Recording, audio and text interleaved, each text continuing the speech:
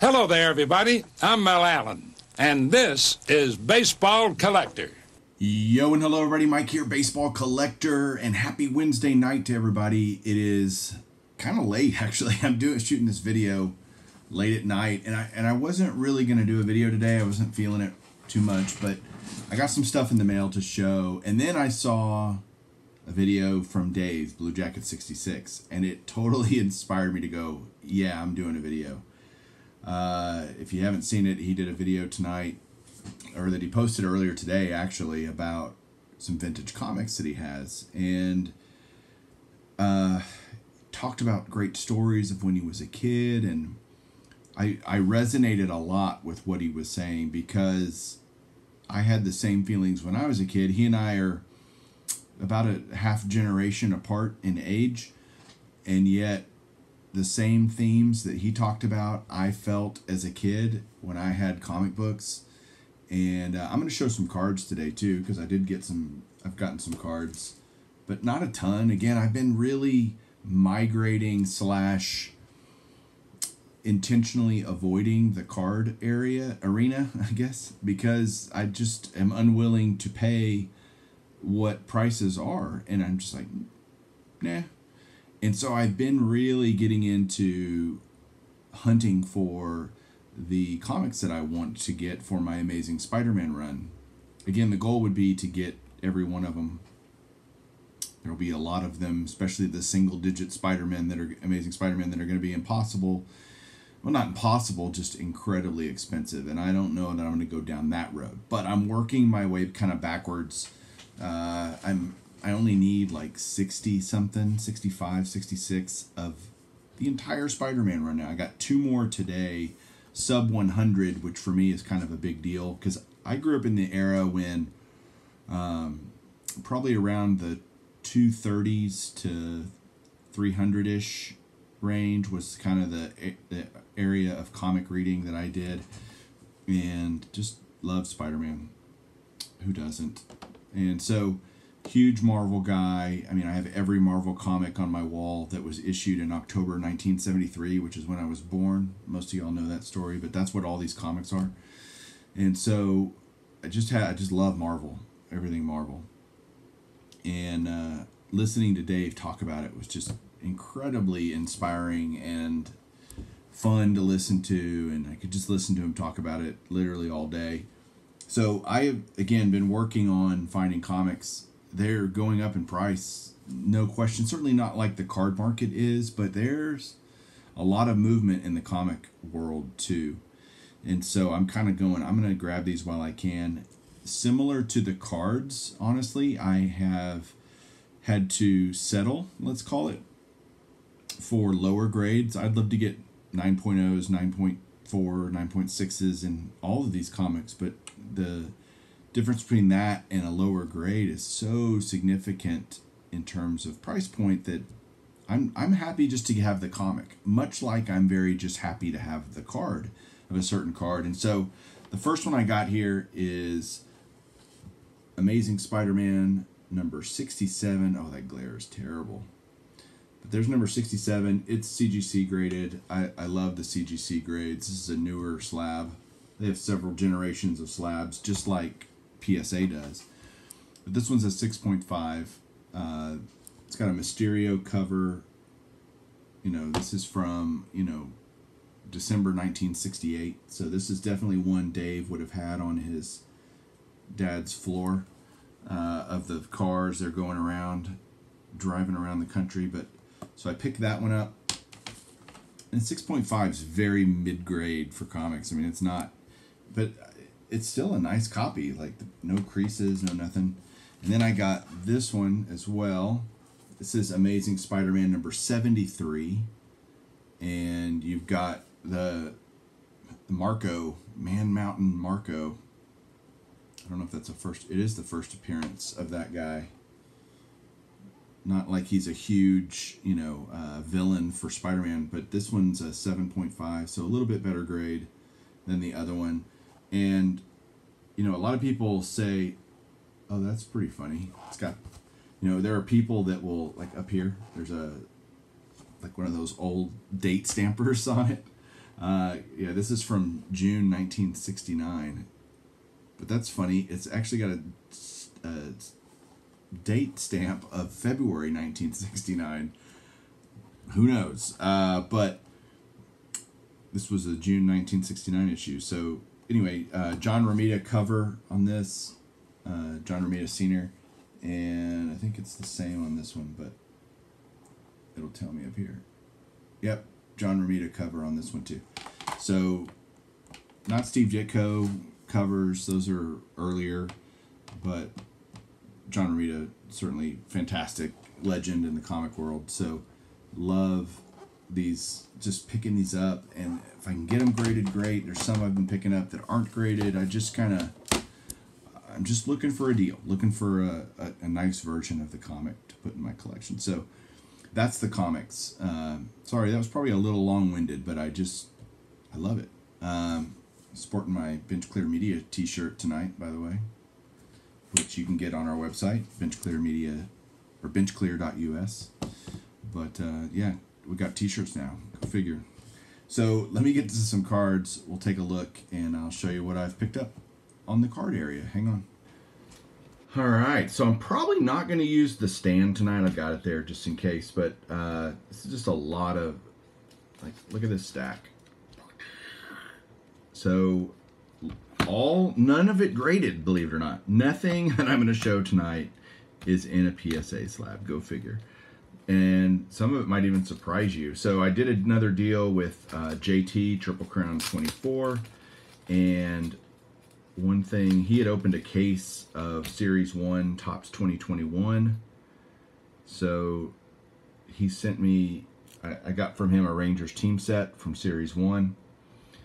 You know, my goal, I think one of the projects I'm going to start working on is doing a team binder for all the Topps years, which is pretty cool for, you know, the Rangers, because it's not that long. They started in 72, so I don't have to go back, you know, long.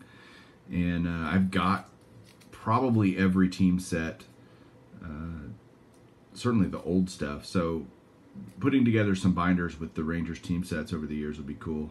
I also got from him a couple of the Nolan Ryan inserts. That Stadium Club card, that on that Through the Years card, is something I'm really looking for in a PSA 9 or so. And then, you know, you got these 70 years of Topps, these old designs. And so anyway, I just loved that card when I was a kid. Nolan Ryan in the Tux. I mean, what a great card. And then he also had a couple of the Topps holiday cards that I needed, including Mike Trout. So I'm still trying to finish that set. I think I need just a few cards for that. I'll probably just go onto Sport Lots or something and just pick those up. And then also from JT, he had bought a collection from somebody and was now he's piecing it out. So I got a ton of these, and I tell you, I'm constantly inspired by people on YouTube. I see stuff and I go, oh, that's awesome, I want that. And I watch Jeremy IPTTM all the time. He's a friend of mine, and I love what he picks up. I love his collection. I love first of all, he's been to my house. I mean, he's a great guy. And so anyway, when people become your friends, it changes the dynamic of how you watch YouTube. For me, especially if I've met somebody or, you know, really connect with somebody, it just really changes. I want to watch all their stuff. And it's because you know somebody on a much deeper level than just watching them on YouTube. And so it adds an element of intimacy, which is kind of maybe a weird word to use, but that's how I feel. I feel like I know this person. I want to support them and watch them because I just get them a little bit better. And so Jeremy, by the way, back to Jeremy, he has been showing all these big lots he's been buying of all these relic cards. And people poo-poo on relic cards all the time. I've been talking about it on Golden Age of Cardboard. I dig the relic card. I think it's overdone, obviously. I mean, I think they just do too many of them, and it's become not really a hit in a box. You're like, yeah, another relic card, especially when it's of somebody, you know, kind of a has been or never will be kind of player. You're like, yeah, but I like the relic card, especially for Hall of Famers and people. So JT had a ton of them. And so I just picked up a bunch from him. Here's a CC Sabathia. So I got a bunch of kind of future Hall of Famers just in anticipation. Believe it or not, he sold me a Miggy that he had, and he did the blue tape thing, which is perfect. I'll remove that later, but for now, all the rest of them have blue tape on it. But there's from 17 Ginter, a nice Miggy relic. Here's another one from 2015 Ginter, another Miggy relic. These are all things he obviously already had. These All-Star Game relics are some of my absolute favorite relic cards because it's something unique. It's not just our regular jersey. It's from the All-Star Game or the, the practice day and home run derby and all that fun stuff. I love the All-Star Game in baseball, so I've always really dug these All-Star jersey cards. And there's Max Scherzer.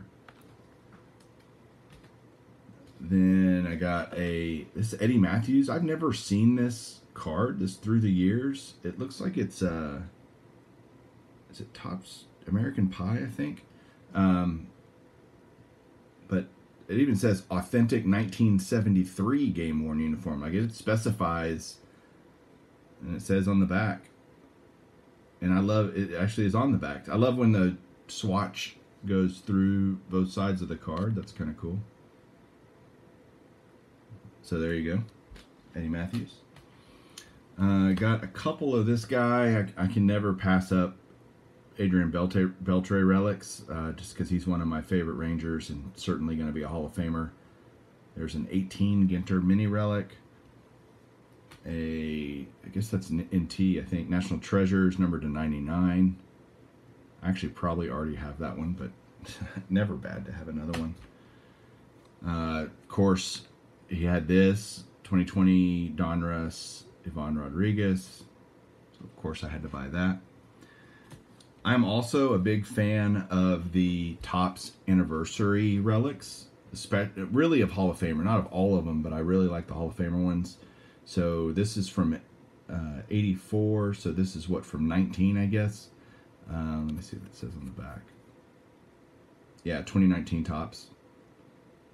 So I love these. I love 84 Topps, and so this is just great nostalgia for me. So there's Reggie Jackson. I love that. Got a Cal Ripken Jr. Tony Gwynn. And then this one's cool. This is the same set, but it's Carlton Fisk. It's see the 150 down at the bottom. I think they're numbered to 150. There, sure enough, look at that. It's All-Star relics. I love it. So there's the Fisk. Now it's making me want to go finish off all the Hall of Famers that might be in that set. I've got 4 of them now. I'm like, oh, let's finish it up. And the last relic that I got from JT is this awesome Tier 1 Legends Mariano Rivera, numbered to 175. I think it's Tier 1. Is that right? Yep, Tier 1. 2019. Mo, Enter Sandman. I did get 2 Hall of Fame autos because, again, with regular slab prices being what they are, I've been very just interested in finding other things. And so I looked and I was like, I don't have a ton of Jeff Bagwell autographs. So I just went and looked and like, let me see what's out there. And I found this pretty cheap. Jeff Bagwell on card, numbered to 100 out of Tier 1. So I thought that was a good purchase. And then this card has a great story. So 76 Topps Steve Carlton. So I bought this card because I don't have any Steve Carlton, player era autographs, and I wanted one. And so I saw this and made a best offer. It was accepted, yada yada. Well, that was February 1st.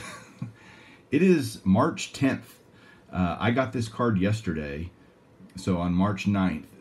And I had already filed a claim with eBay and was trying to work it out with the seller. And then I finally got notification on my informed delivery that it was going to be showing up. So I'm like, hey, wait, I don't want to necessarily. I really just wanted the card. I didn't want my money back. I wanted the card. And sure enough, this card finally came. I mean, it sat in a Lancaster, Pennsylvania, based on the tracking, post office for literally weeks and weeks. And I'm just going, oh my gosh, this card's never going to show up. It's getting very frustrated because I really wanted it, just to have a Carlton. And I got a good price on this. So I mean, it was $25 or something like that. What's cool about it also is there's a autograph ticket in the back from the Park City 8th Annual Baseball Card Show. I don't know when that was. It says September 13th, but it doesn't. Oh, 1998. That's awesome. So I would imagine that's when this person got this card signed. But anyway, just took forever, and I'm just so glad that it came in. And yeah, I guess patience pays off. And I hope you were patient in watching this entire video. If you did, thanks. I appreciate it. And I hope you enjoyed it. Lots of different stuff. And no matter what's going on in the hobby, man, just enjoy it. Enjoy the hobby your way and keep collecting.